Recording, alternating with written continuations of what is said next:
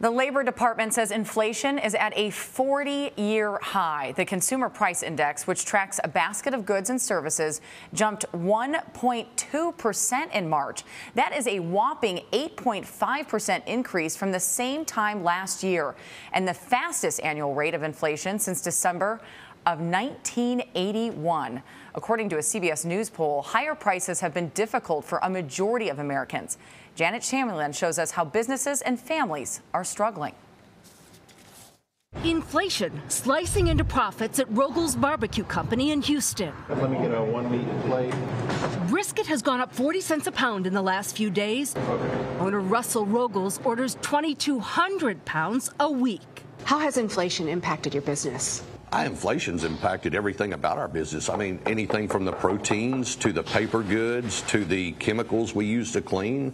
Every single thing that we use has gone up. And those costs get passed along. You do have to raise your prices, but you can only go up so much before you price yourself out of the market. They'll look at the menu board and look down there like, whoa, you went up. And I'm like, look, we have to. We don't have a choice. There's pain across the board. Even with wages rising, the average household is now spending $327 more every month on goods and services. Meat prices are up almost 15%. Overall food prices nearly 9%. Energy prices skyrocketing 32% in the past year. And in just a month, gas prices jumped a whopping 18%. In Florida, it cost second-grade teacher Kristen Outer almost $90 this week to fill her tank. Which was brutal, but the groceries is really, really taking a toll. Unless teachers get a massively huge pay increase, I can't afford to continue being a teacher. I have to put my family first. Russell Rogel's thought after the pandemic the worst was behind him. Times now, he says, are even leaner. Our choices are go up on pricing, cut our quality, cut our portions, or close the doors. I don't want to do the last three, so we have to go up on pricing to survive. A new study finds 75% of small businesses have had to raise prices. They are already struggling to keep workers, and now fear inflation might do them in. Jamie? It is tough out there. Janet Chamberlain, thank you. For more, I want to bring in Steve Odland. He's the president and CEO of the Conference Board. Steve, thanks so much for being with us. We really appreciate it. We just were listening to some of the tough decisions Americans are having to make now. You know, I'm wondering, as inflation worsens, many are worried the U.S. is going to enter a recession. Can you remind us what defines a recession and whether you believe we are headed there, and if there's anything we can do to stop it? Yeah, so, you know, a recession typically is described as when you have two consecutive or more quarters of negative growth. In other words, a decline in GDP. So the Conference Board has done, you know, metrics and forecasts related to the GDP and what's happening with inflation. And we just don't see a recession happening this year or into next year. Now, there are some things that could worsen along the way that could drive that. But even given inflation being the highest it's been in 40 years, we don't see it. You know, that is a long time ago that we had inflation at this level, which means that more than half of the U.S. population, more than half the U.S. population has been born since the last time we had this level of inflation. So most people don't know what to do with this. Now, it's driven by supply chain shortages that, are coming from the pandemic shutdowns, and now the war in Ukraine. And some of these issues are transitory, meaning some will go by. Consumer goods are refilling the pipeline, so you'll see some of that go away. Services, of course, are coming back. But, and we do have a big impact right now that we're not talking too much about, but with the bird flu. And so it's infecting our poultry stocks and having to do mass slaughter there. Longer term are the issues that we're worried about, which is food and energy, driven by the cost of oil. The other issue is microchips. And, we don't talk too much about it, but the majority of microchips are made in Taiwan. It's very specialized. A new plant takes 24 months and, $30 to $100 billion. You can't just replace the supply. If there are issues between China and Taiwan that affect that, more supply chain issues, more shutdowns, that could continue to hit it. And that's what the issue is with cars, causing the shortage there and the inflation with cars. And the final thing, of course, as we just heard in the last segment, is labor costs. And labor costs are going up because we have virtually full employment. And so the cost of labor is going up. And this is continuing to drive price increases. So it's a perfect storm, Jamie, of all these things coming together at the same time.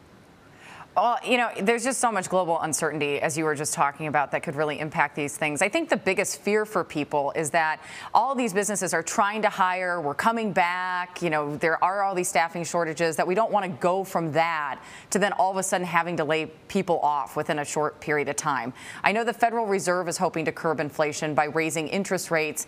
Can you explain a little bit about how this works? And is it potentially too late?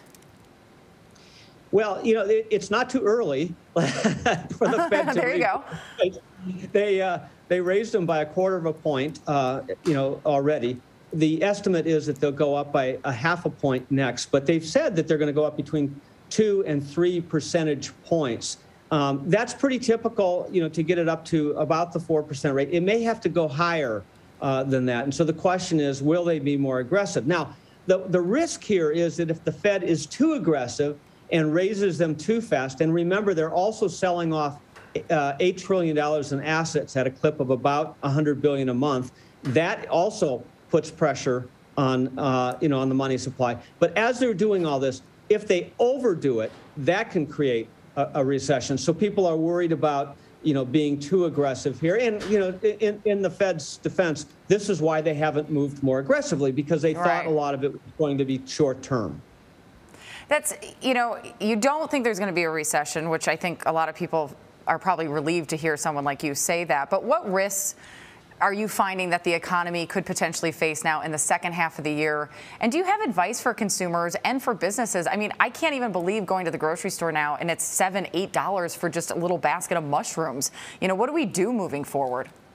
Yeah, it's really bad. Well, the Conference Board projects that inflation will be nearly 6% up for the entire year this year, and then at least 3% next year. Now, that is still above the Fed target of 2%. It should impact our GDP and slow it down. We're projecting 3% this year and 2.2%, but that's still a long way away from recessionary levels. But here's what could really hit us, Jamie. If consumer spending tumbles because interest rates then impact car financing, home financing, credit card debt, and so forth, and people just say, okay, enough, I can't finance it, and we're going to stop spending. That's 70% of the economy, and that could trigger it. It could continue. Inflation continues to rise more strongly. Fed could take even a more aggressive stance than they've talked about. A global recession caused by expansion of the war in Ukraine,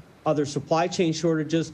China has shut down Shanghai. If they continue the shutdowns for COVID reasons, that will impact the supply chain again. When they do the shutdowns, they shut the ports, and we can't get the goods out. Everything. If home prices fall, that could be an issue. Food shortages are a worrisome thing. You mentioned them, but you've got a huge supply of grain coming out of Ukraine, half the world's supply of sunflower oil. That doesn't sound, who uses sunflower oil? Well, they're using a lot of products. I do. And so, but even beyond the oil itself, they're used in prepared products. And so, it's hard to get substitutes for this. So all of this and expansion of the war, COVID resurgences are the risk factors that could drive this. But we are not predicting a recession at this point. All right, so I'll take a deep breath, but I might have a little trouble getting to sleep tonight, I think. Steve Odland, thank you so much for being with us and for breaking all that down. We appreciate it.